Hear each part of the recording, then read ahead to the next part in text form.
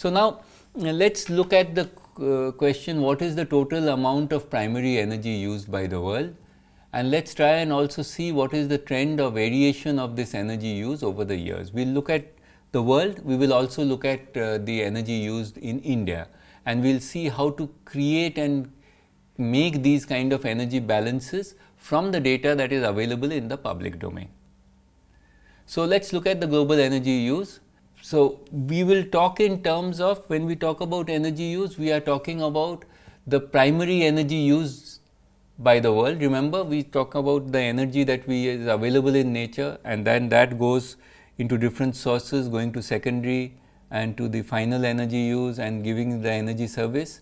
And then we would like to see how this energy use has been changing over the years, what factors affect the change of this energy use. Okay. So, there are many different sources, and a couple of sources that I think you can look at is the International Energy Agency has detailed statistics for almost every country in the world, and the US DOE also has statistics. Many of these companies like the British Petroleum provides the statistical review of world energy. For every country, there are also energy statistics. So, in India there is an energy statistics released by the Ministry of Statistics and Program Implementation, and that is an annual kind of statistic. Each of our supply, like the Ministry of Power, provides statistics related to electricity, Ministry of Petroleum, Natural Gas, and these are compiled and provided in these overall international statistics. So, if we look at what is the history of the world primary energy use, you can see this is a figure which shows you that we've had a very significant increase in the energy use. We can also see the different colors represent the different sources of energy. So, in the initial period, it was all traditional energy. If you look at the 1800s, we are looking at biomass, wind, water, and slowly then with the steam engine and with the use of coal, we had the coal coming in, and we had the electricity, we had the Edison's first grid, and then we started using the next invention which changed the energy sector is the gasoline engine, and the growth in the automobiles. And then of course, we had aircraft and television and nuclear energy, the microchip and the internet, and you can see it started off with mostly all renewables, then went on to coal, and then oil started coming in. You see the red, which is the oil, and oil became the predominant source of energy. Then we had natural gas coming in, and now again we are moving back. So, it has gone to a situation where it has become predominantly fossil. We are now moving back and we want to go with modern renewables. So, that is the transition that we are looking at in the future. When we look at this is an example of the total energy use. I think this is for 2010. And you can see of the almost 500 exajoules that is being used, that gets converted to about 350 exajoules of secondary, 330 exajoules of final, and the useful energy is only 169 exajoules. Out of this, and then you have a significant amount of waste and rejected energy. This is the balance, energy balance which is there, and it shows you, this diagram is called a Sankey diagram or an energy balance diagram. Each of the blocks which is shown there is proportional to the energy use, and it shows you the flows from crude oil, coal, natural gas, and to the different sectors. So, if you look at the transportation, and you have industry, residential and commercial, it also shows you how much is going into the electricity generation sector, and this helps you get an overall picture of the energy use pattern in the world. Similarly, one can actually do the same thing for any country in the world, and one of the things that I would like you to attempt on your own is take a particular country and use that data and create this kind of a diagram, then see what are the mixes in terms of, so we can do the mixes in terms of either primary, if you look at this segment, or you can look at it in terms of the final energy, or you can look at the secondary, which is in between. And so this is a Sankey diagram or an energy balance diagram for the entire world as a whole. And if you look at 2016, you will find that predominantly we are looking at oil and followed by the natural gas and coal as the major chunks, and there is a significant amount of bioenergy and some other renewables and nuclear, and it is expected that in future we are going to the share of renewables is going to increase. This is from the World Energy Outlook. Of course, these are all different scenarios. Whenever we talk of the future, we know that there will be differences in the energy system and we are going to have more renewables in the future. So the question we need to ask is, what does the energy use of a region depend on? Whether it's a country or a state or the city, what will it depend on? And what are the parameters affecting the energy use? So if you think in terms of this, you will find that the biggest major source of, you see, whenever we look at the population of a country, that is one of the important parameters which will affect the energy use. So if you have more people, there will be demands for more energy. The level of affluence or the level of industry, the level of activity, the level of services also will matter.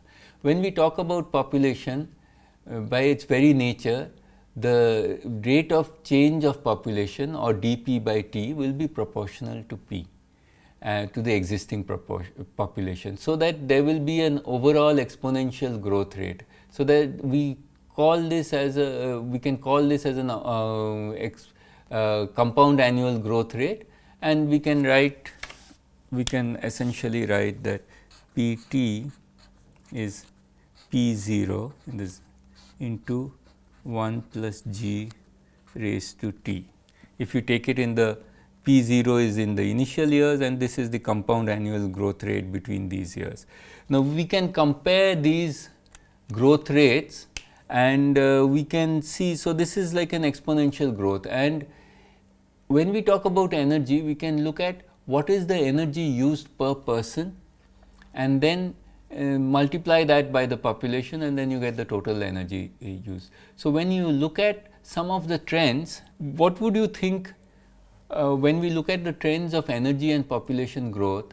What do you think? Think about it. Trend of world population versus time for the last 2000 years would show significant crests and troughs corresponding to periods of global stability and recession, monotonic linear growth, monotonic exponential growth, monotonic growth of the form Pt is equal to A plus Bt plus Ct squared, none of the above.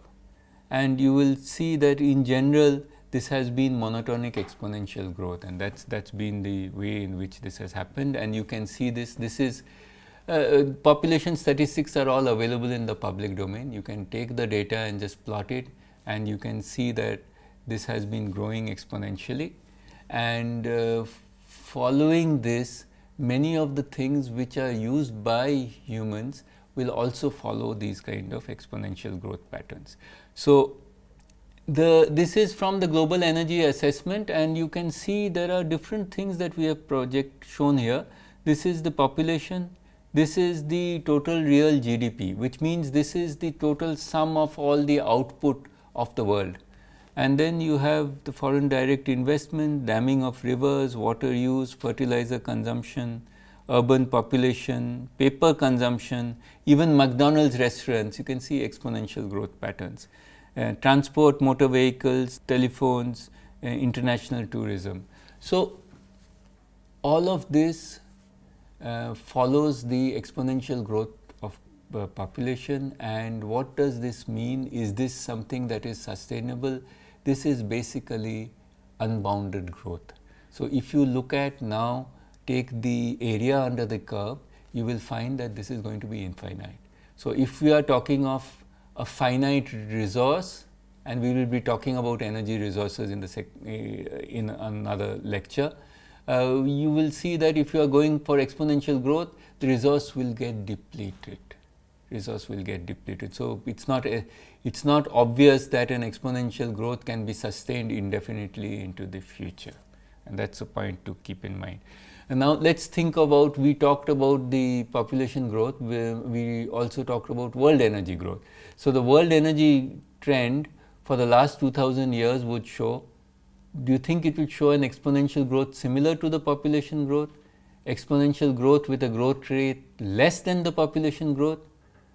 Monotonic growth that initially followed the population growth, but a reversal of growth seen after 70s? Exponential growth with a growth rate higher than the population growth, or none of the above? And the answer to this is actually 4, which is exponential growth with a growth rate higher than the population growth. The energy use per person has been increasing over time, and this is because we have used more and more of appliances to make our lives more comfortable.